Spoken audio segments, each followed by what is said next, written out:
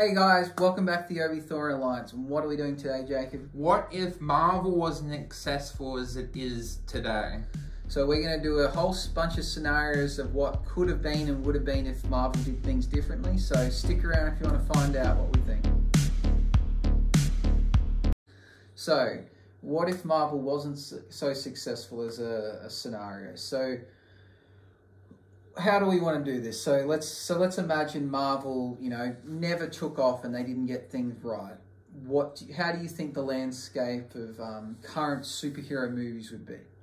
I would think that, for starters, I think the first Iron Man wouldn't been as successful for whatever reason if they didn't do the story right or didn't have the budget. And then I think Marvel would have gone, well, we shouldn't do this. And then DC would have gone, well, kind of gone on the bandwagon and started what they wanted to do. And basically they would have become the juggernaut. I think, if, let's say the first Iron Man movie didn't hit and it wasn't successful, then that was really the catalyst for the rest of the movies. What we're 30 plus movies in now of the current DCU kind of MCU franchises that are going on. So if that didn't kick off, there's a whole lot of movies that didn't exist and a whole lot of superstars that have came from the Marvel franchise that wouldn't have, leapfrogged their career. I think of people like Chris Hemsworth. As much as he's a great actor, if he didn't become Thor, I don't think he gets a lot of the other acting roles he gets now. No. And I think Marvel have, yes, they've picked some superstars to begin with. People like Robert Downey Jr., already a superstar. But there's a lot of kind of nobodies that have became, well, I won't say nobodies, but a lot of people that were, on the precipice of, not being a superstar, get this role and then go through the roof. Like someone like Chris Pratt comes to mind, played a lot of, he's been in some sitcoms, he's been in some comedies, but he never really got those mega roles. And from doing something like being Star-Lord, who's still a comedical role, he has now been put into some mega movies and shows as, in serious roles. Think of Chris Evans is the same. He's one of his first things he did was Not Another Teen Movie, which is just like one of those scary movie parody spin-offs. And look at what he's in now. They go on to do massive things. So it's kind of definitely helped push some people's careers forward. As I said, some people are already mega stars, Robert Downey Jr., Scarlett Johansson, things like that. But a lot of others that kind of really pushed it forward. Yeah. So I think that would have changed. And I agree with you. I think maybe DC would have maybe continued to make the same content, but they would have been seen a bit differently. Because at the moment, people seem to think Marvel is the next echelon up from DC. But maybe if, Marvel didn't have that success, would DC be seen as the top dog? I think so. And would have that changed the way DC did some of their movies? Yeah. So DC's definitely gone a dark path, and I think MCU have gone a more comedy path in their roles. Obviously, their movies do have some serious dark elements, but they do like to throw in, the one-liners, the bit of slapstick comedy, things like that.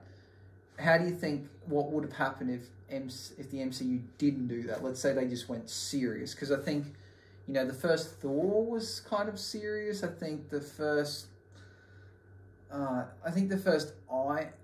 Captain America was fairly serious. They didn't really chuck in too much comedy. What do you think if they never really swapped to that, Thor being a larrikin and, Star-Lord just being, and like that? Where do you think they would have went?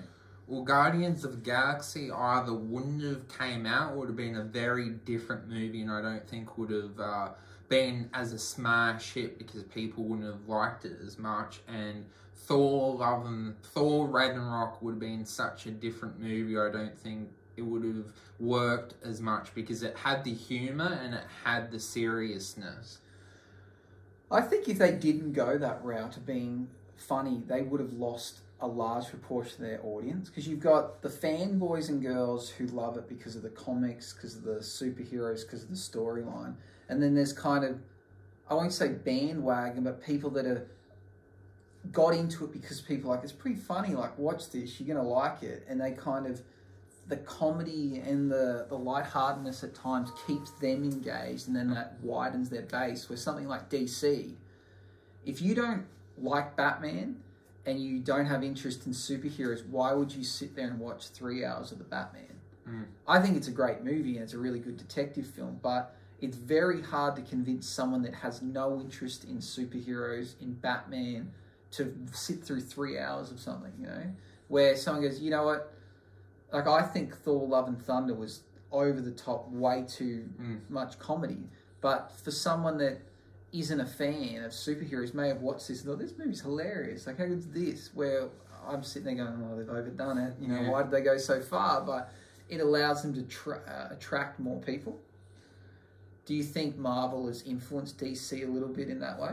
Yes. Like, what are some examples of some DC, DC movies that have kind of copied that formula? Rushing to make the Justice League film too much instead of doing phase 1 with, you know, Batman film, Superman film, Wonder Woman film. They kind of just rushed to the Justice League with only just Batman v Superman and Man of Steel. They did like Superman's origin, Batman v Superman, and then straight to Justice League. So they rushed. Yeah, I think they wanted to compete. They're like, the Avengers are already out. We need to compete with them. And yeah, I think they sent out an unfinished product. Ignoring the whole Schneider's Cut scenario, I think even if that was the one that come out in the original first place, it was still rushed, you know. Yeah. They try to skip too many steps and they haven't built the world up enough.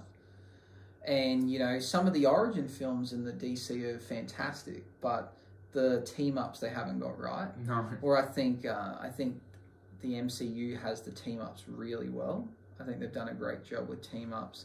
They're even at a point now where they don't even necessarily do origins. All the origin stories can come later after you've already seen someone in a team-up, and it still works. Like, I think they've got a very, very good formula with things.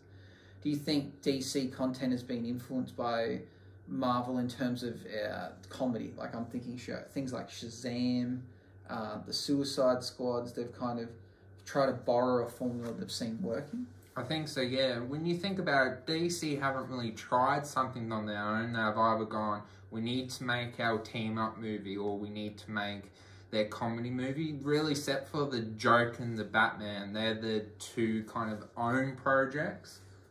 Which I think, out of all the recent superhero, you know, comic book content, I think the Joker and the Batman are the two best movies, in my opinion, like absolute standouts. So they're movies where they've gone really plot focused and they've nailed it. Marvel obviously went for, you know, let's try and be like, have this really massive intertwined universe, multiverse with a bit of comedy, and they've nailed that. But they haven't really nailed, they don't really go with something with such an awesome plot. The plot's kind of, you know, not that they have poor plots, they just haven't gone so dark and in depth as something like the Joker. Like, that movie's at all not funny. Like, that movie's so serious but amazing.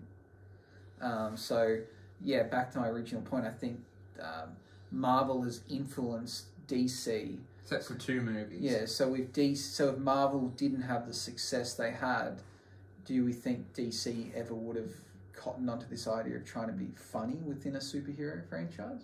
They probably would, but they would be more making movies like, I think, the Batman and the Joker. Yeah, I reckon Shazam wouldn't exist. No. I don't think... I didn't know much about Shazam prior to it coming out, but I don't think they would have experimented with that type of comedy without seeing it work many times over with the Marvel Universe.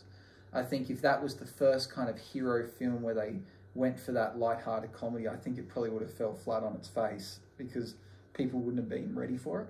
Yeah. I think Marvel built us up for that, and now, you know, you see shows like Peacemaker, which is amazing, but so outrageous. Like, it's such an outrage. Like, even to the fact of the starting, like, intro music is so outrageous, but it would not have...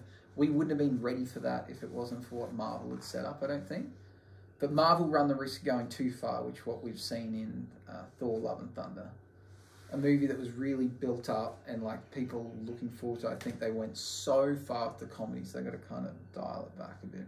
What do you think the TV show direction would have been if Marvel wasn't successful? Do you think we would have got shows like The Boys or Peacemaker or Agents of S.H.I.E.L.D., or do you think they would have even wanted to make their Loki or even done those? I think we would have got some shows. We would have got, the Agents of S.H.I.E.L.D., the Luke Cages, the Jessica Jones, the Daredevils, because they're, fairly semi-serious or not too high budget either, so they can get away with making those. But I think some of these like one-off kind of limited series, no, I don't think we would have seen, like if Marvel wasn't an absolute juggernaut of making money, there's no way they would have made She-Hulk or Miss Marvel.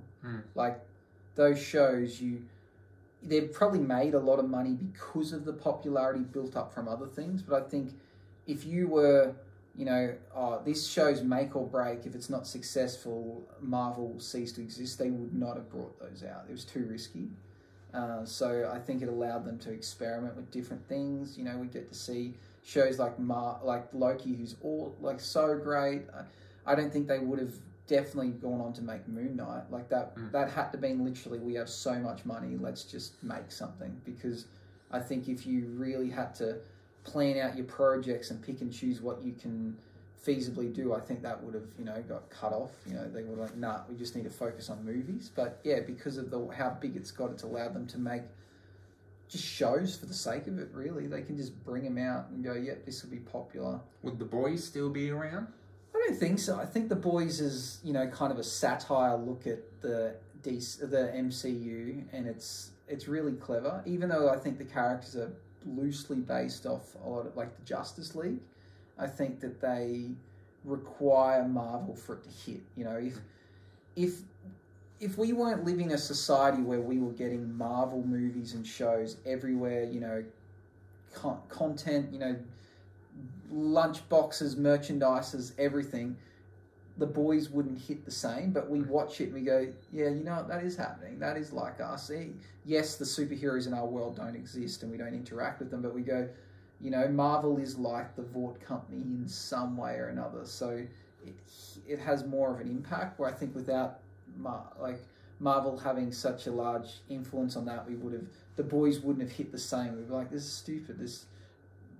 In what world would people worship superheroes and go see these movies and pay for like all this merchandise? You needed the success of Marvel for The Boys to make sense. So I think, The Boys for sure would have not been successful or not even existed because it's very heavily influenced. How do you think the world would be if DC was the king? Well, I think we'd definitely be we would come accustomed to these darker, broodier hero movies, which I'm liking. I hope they can bring out more of them. I like when DC go both ways. I think Shazam, fantastic. Peacemaker, fantastic. We've got, in terms of the dark, broody side, we've got the Joker, we've got the Batman, but Black Adam sits in the middle. I think it failed. I think it's got to be either way.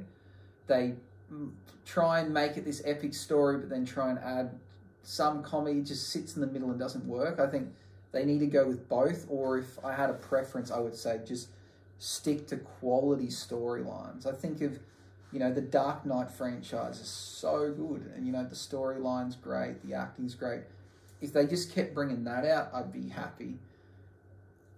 Chuck in a bit of comedy, long as it sticks, that's fine. But those ones in between, I'm talking the Suicide Squad movies, I'm talking Birds of Prey, just unnecessary garbage, really.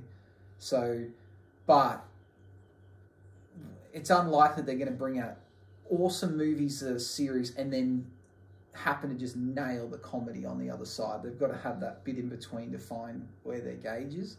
But yeah, I think DC reigns supreme, and we get, probably a lot more dark and serious movies, probably a lot less content. That's something DC do. So we're looking at, one movie every 2 years from a particular franchise, big time directors, you know, your Michael Bay's, your, you know, like, you know, Steven Spielberg's, maybe, like just big time directors and big time actors. I think that's what we've become accustomed to.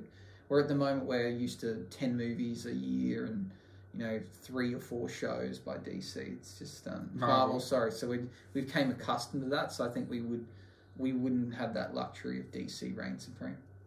Do you think it's better that Marvel is the supreme one, or do you think it would be better if DC actually was? No, I'm happy with Marvel being supreme, as long as DC keep bringing out good stuff, because we're fortunate enough to get both. I just hope that DC doesn't bring out filler content. It doesn't need to. Let Marvel make the filler content. Just focus on good projects, you know, the Batman 2, the Joker 2, you know, continue to make more Aquaman movies, try and reclaim what went wrong with Wonder Woman. And, you know, I don't know what's going on with Superman with Henry Cavill, so we'll just put that on the back burner. What do you think DC did wrong by their mistakes by copying Marvel?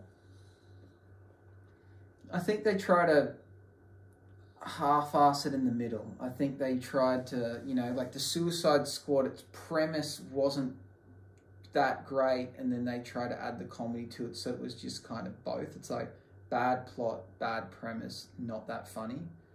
And then even the more recent Suicide Squad movie was the same, but from that they got it right by adding Peacemaker. So they kind of learnt from that. I think Peacemaker kind of nails it. They've just this time gone all out, just silly. Like, even to the fact of the villain and what's going on in that show is just silly, but it works, where they try to do it in between. Like the most recent Suicide Squad movie, the villain was basically like setting up for Starro, which is a huge part of the DC universe, and they kind of half-assed it with a comedical attempt at that. I think that's poor. It's like, imagine if Marvel made a joke of, you know, Thanos. Like, it wouldn't work. You know, like you got to take a villain serious, and he probably deserved something a bit better. Yeah.